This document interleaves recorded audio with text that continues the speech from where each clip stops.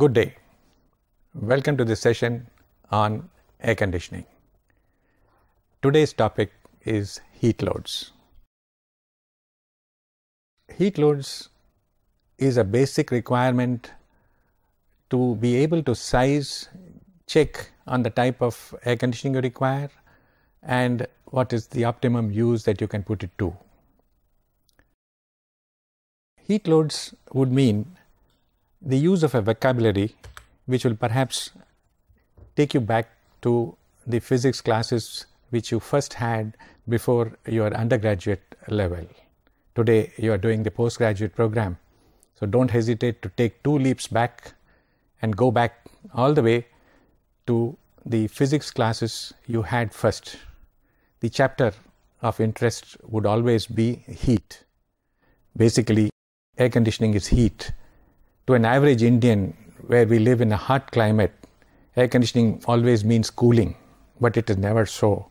It can also mean heating in the temperate areas, and anyway, cooling is removal of heat. So let's look back for a few terms of heat load vocabulary that are required. In the slide that you have in front of you, I have just put in a few important items which will come up. Something like the quantity of heat.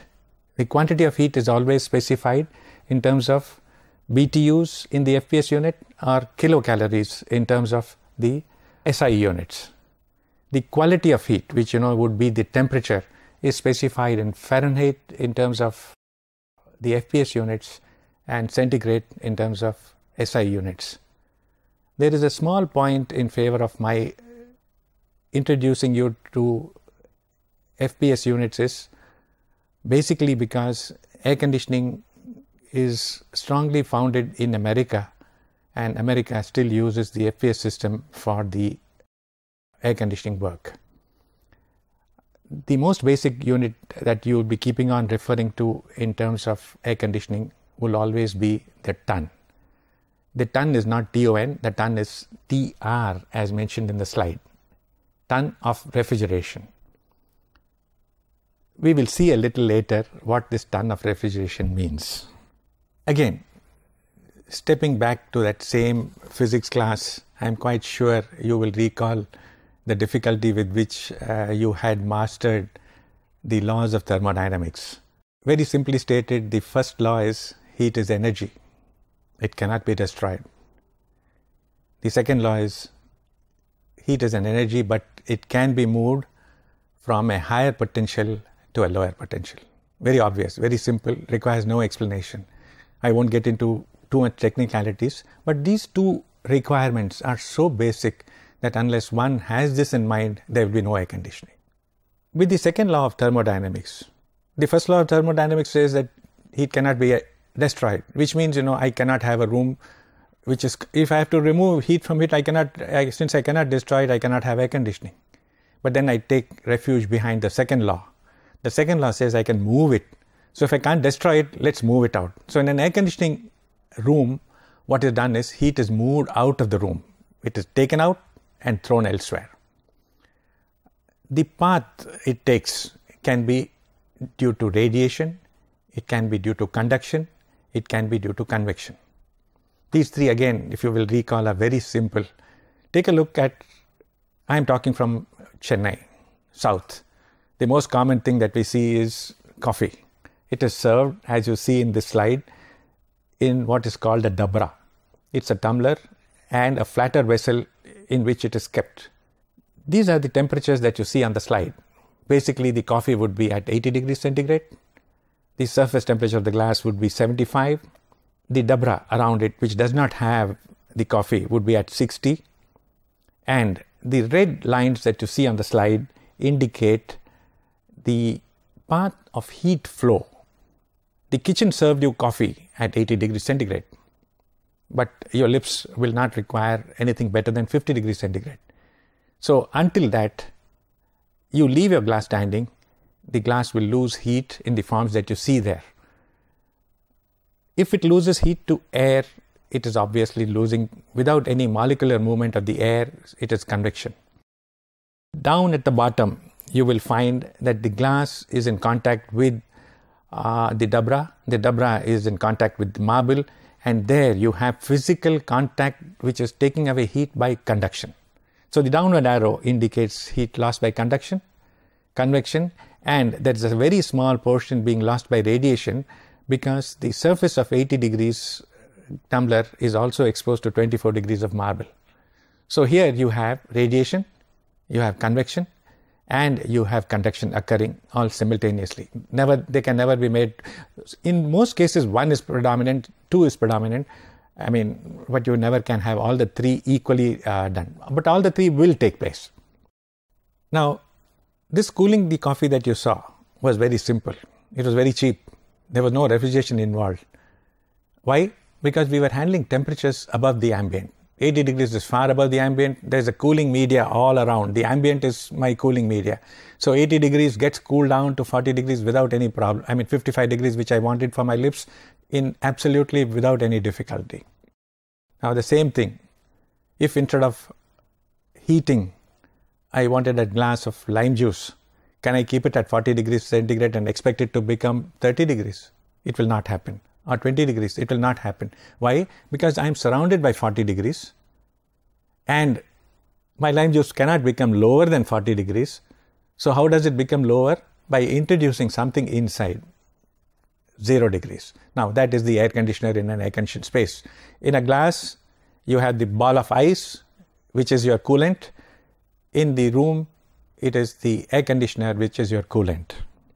Now I had mentioned that we will look at ton, because I'll be using this word very often. I'll give you an introduction to what is a ton.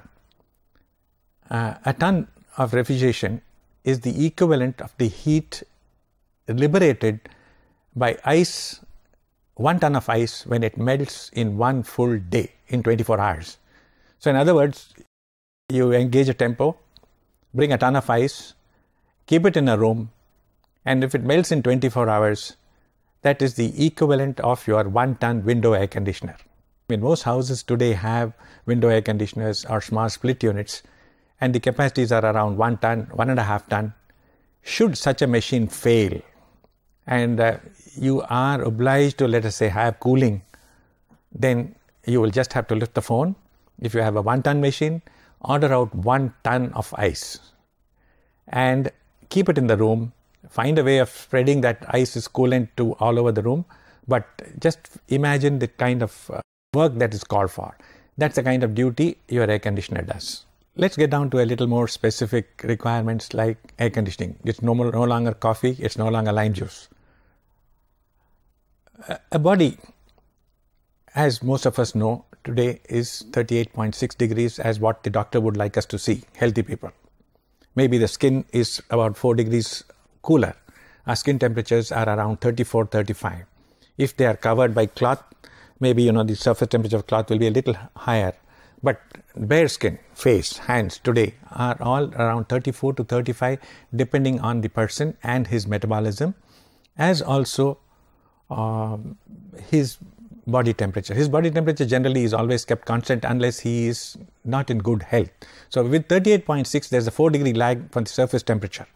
Now at this parameter, research has established that a person is most comfortable if his environment is at 24 degrees, which means air conditioning temperatures have got to be 24. Now 24 is also related to a couple of other parameters which are very strong on the air conditioning man's board.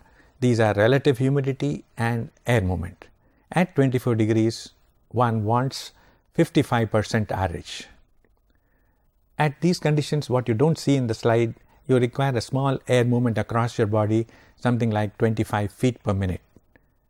Now, to give you an idea of what 25 feet per minute is, if I had a paper on my table, it should not flutter.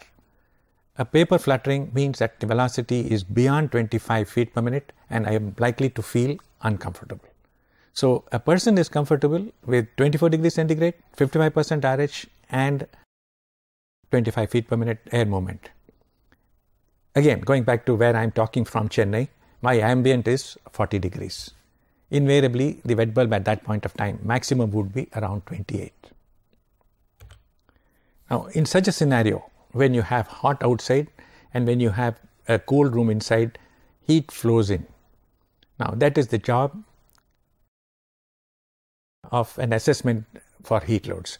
You have to evaluate how much of heat is coming in, size the cooling load or the heat load as we call it, and buy equipment to match that. For instance, if you have a heat load of a room at 100 tons, you will need a 100-ton air conditioner. You have a bedroom which requires 1 ton of air conditioning, you require a 1-ton air conditioner. Now, how does heat come into this space? Definitely from, as we saw from the law of thermodynamics, it has to come from outside to inside. The moment it comes from outside to inside, that is one established source. The next is heat from inside. These are the two generic forms that one can ever think of. This slide will sort of split up into saying external and internal factors all literally shown on the same slide. You will see that the external sources are heat from the walls, heat from the roof, heat through glass. This is different from what would come through the walls. The wall heat is generally always assumed to be conductive heat, coming because the outside is hot. One surface of the wall is hot, one surface is cold. Heat moves in through the wall by way of conduction. Apart from it, if there is direct sunlight coming through a window, this is radiation. The sun's heat, so many miles away, so many million degrees centigrade, is transmitted into the air conditioned space without heating the path of the heat. Like that, the radiation is one of the external factors of heat. So, among the external factors, you have heat coming in from the fabric, floor, roof, walls by conduction, radiation through glass, and the fresh air that is always taken in to allow for dilution of the pollution that may occur inside a room. Now, these are the external factors. The internal factors are basically any equipment that you keep inside. Second, you yourself, a person, by virtue of being at 38 degrees centigrade and sitting in a room of 24 degrees centigrade, always heats up the room. He perspires, so he adds latent heat. So, a person adds heat, and apart from it, one of the most basic things is lights. The moment you have light, the light ultimately gets transformed into heat, which the air conditioning man is obliged to collect and take out of the room. As I said earlier, the heat through walls, through roof and floor can be called heat through the fabric of the enclosure. This heat flow always follows a very simple formula, K into A into TD, where K is a constant depending on the type of wall, floor or roof. A is the area of the item being considered, and TD is the temperature across the two. Invariably, when sizing heat loads, these are not taken directly as ambient, they are taken from textbooks where small corrections have been made for various aspects. But basically, it is necessary to know that the heat flow through fabric is by conduction and it respects KATD. K is a factor which you can decide as an architect. A is an area which is imposed upon you by geometry. TD is again something that you cannot do. If you are working in Madras, short of taking the place out of Madras and siting your building in Ooty, that amount of TD will always be there. Now, this is a generic value of that KATD. It shows a brick wall, as a brick wall should be hatched. It shows cement plaster. Now, these are things which one would see.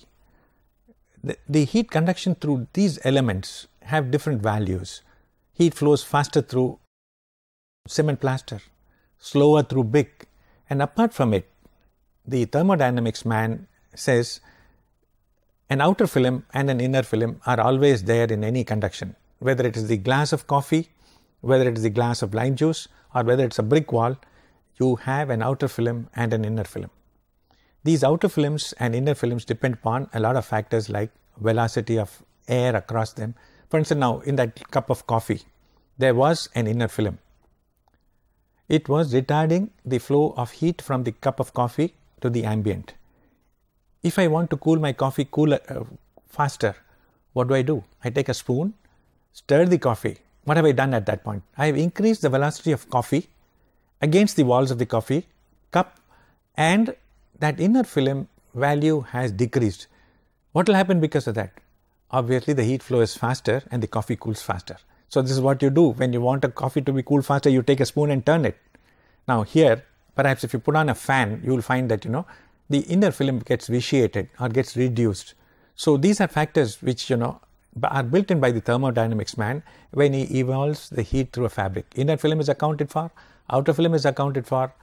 You have these elements built in, and to give you an average idea, a 9-inch brick wall, which is generally adequate for separating an air conditioned space from a 40-degree ambient, you need a 9-inch brick wall which has a U value of 0.36 BTUs per square foot per degree Fahrenheit. This is what you see in red at the bottom of the slide. Now, look at the basic materials that one uses today. You have on your slide a listing of a few common material: marble, concrete, cement, brick. What is necessary is not to remember the values that you see against them, but to have a feel for their being good conductors or bad conductors. For instance, if you make, it is very well known that if you make a air conditioned room out of a tin sheet, you require a larger capacity, more heat will flow through tin. Substitute the tin with a 9-inch brick, fine, you have lesser heat coming in. Substitute it with 18 inches, you have still lesser heat. What is required is a feel of the material you use and the thicknesses that are required to be able to optimize on the type of construction that you should go in for. You look at, for instance, marble, you look at concrete. Between the two, marble conducts more heat. Why? Generally, you can make up your mind and see, oh, it is compact. Because it's compact, conduction will be much better. Molecule to molecule contact is more intimate. Heat flow will be much faster. So, you find a tremendous amount of heat flowing through marble. For the same thickness, concrete will conduct less. For the same thickness, cement plaster will be less, brick will be less, and of course, the lowest will be things like polyurethane foam, where the value is but just about 0.18, maybe about 100 times lower than that of marble. Now, that is as far as the fabric heat gain is concerned. The second item that we had looked at was solar heat gain. Solar heat gain is incumbent only as long as sun comes into the AC space. Obviously, if you want to restrict this, a very simple thing is shade the window, which means sun doesn't come in. Now, I am quite sure, if you look at any fundamental book on air conditioning, a good author will start on by saying shade is the cheapest form of air conditioning. What he meant was that when you shade a space, you take care of things like radiation, etc. automatically. The next source of heat is from fresh air. This again is something that is imposed upon you for a requirement of personal usage. You require a personal indoor air quality, and you need to maintain a certain amount of oxygen level. A certain amount of fresh air is required. The fresh air that you bring in from outside obviously is from the ambient. It is at 40 degrees. It has a wet bulb associated with it of 28 degrees centigrade. Now, that hot humid air, when it comes inside as a requirement for health, obviously becomes a heat load to the air conditioning man.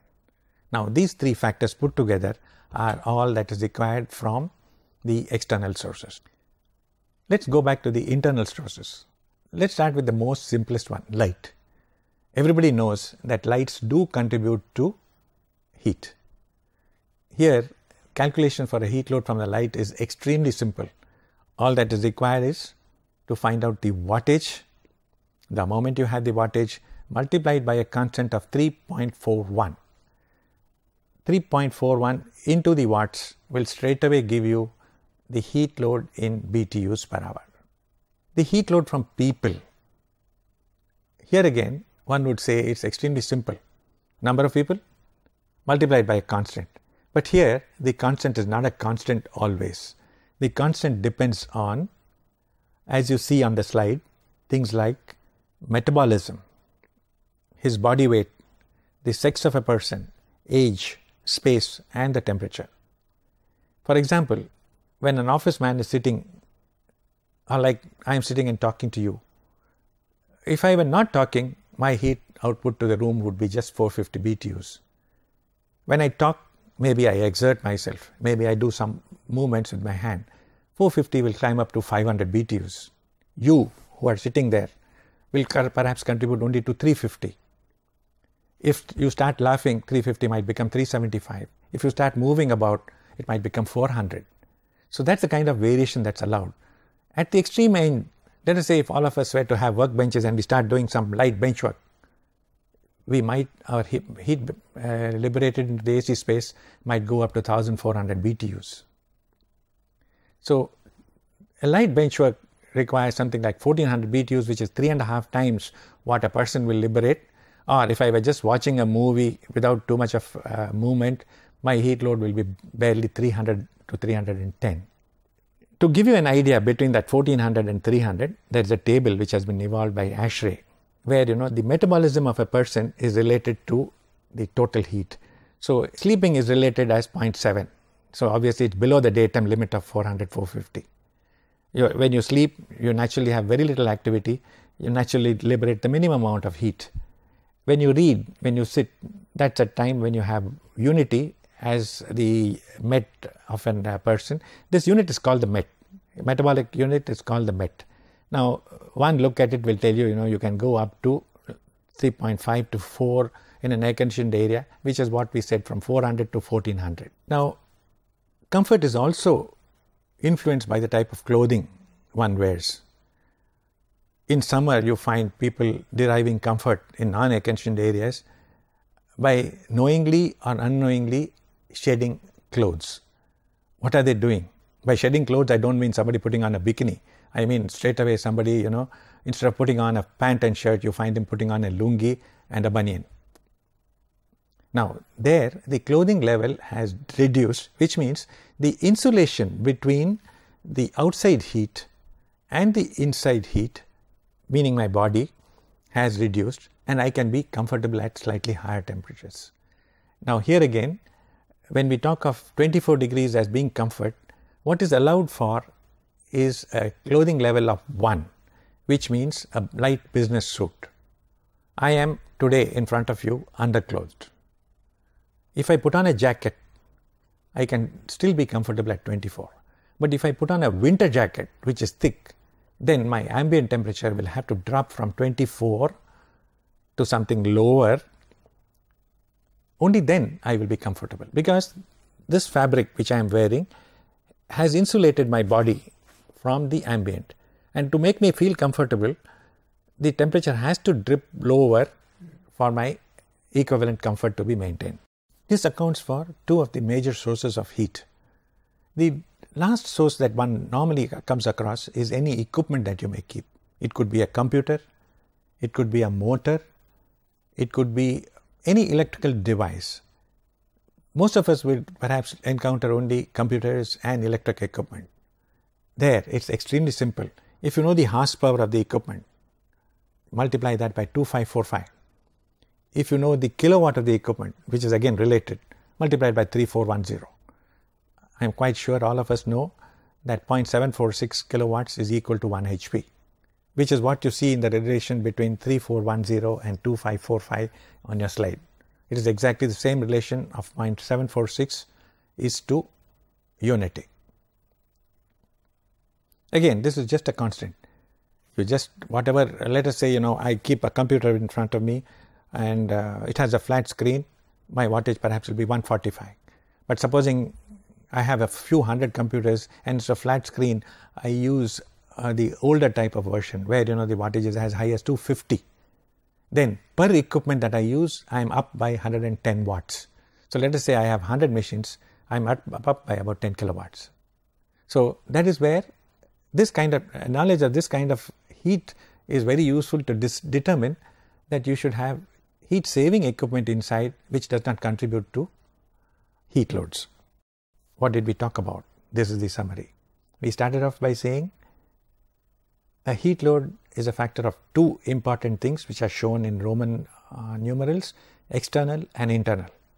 External is made up of three elements: fabric, solar and ventilation.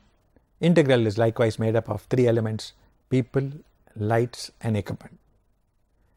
Generally, all the above are calculated and expressed as TR as we saw at the outset. Now, let's look at simple thumb rules when you are planning air conditioning.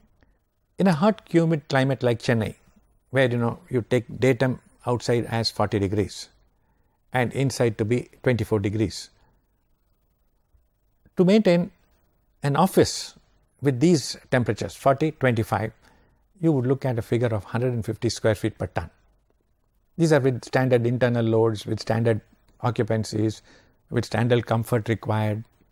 Then if the same thing were to be done for an auditorium with the same temperature parameters, you would look at perhaps 10 people per ton. In other words, if you were designing for a 1000 seating auditorium, you would say, look, offhand I know it will require a 100-ton plant. Likewise, if it's a hotel room, which a 3-star hotel might be specified to be 180 TR. If you take 150 square feet per ton, you know that you need something like 1.2 tons per hotel room. Same thing can be extended to other applications like a dining hall, like hospitals, and any textbook can be referred to give you the values. Obviously, if the place were not in Chennai, if it were in Bangalore, what's the difference? Instead of 40 ambient, I will be working on a 35 ambient. So the square foot per ton will perhaps increase. An office will need maybe say 160 square feet per ton instead of 150. If it were in Delhi, perhaps it will become a little warmer. Instead of 150, it might be 145. I don't know whether you got the point when I said if you move at 5 degrees centigrade colder, I dropped the tonnage by 0.2. But when I increased it to Delhi, I increased it only by about a very small fraction. That is because at Delhi, the air is drier and the fresh air load comes down. So the percentage increase may not be directly due to the difference between 40 and 24. There will be a small saving because the fresh air load will be much lower in Delhi as it is a drier climate. In places like Chennai, where we have high humidity, that same air contributes a lot of heat. For instance, if I have 1 pound of air, in Chennai it will be maybe 17.2 pounds BTUs per pound, difference, whereas in Delhi it might be barely about 11. So that's the kind of difference we are looking at. Now, if you know the capacities, obviously the next thing will be not too important, but these are the kind of figures that you would look at in terms of budgeting, in terms of sort of mentally evaluating that should I have air conditioning or should I not have, whether it is cheaper to put in a 9-inch brick wall and save on tonnage, or whether it is easier to put in insulation on the roof. Awareness of this figure helps you to sort of trade off between insulation that you should put on the fabric to improve upon the K value that you would get. Again, when you decide on your air conditioning systems, you will basically require for air conditioning areas AHU rooms.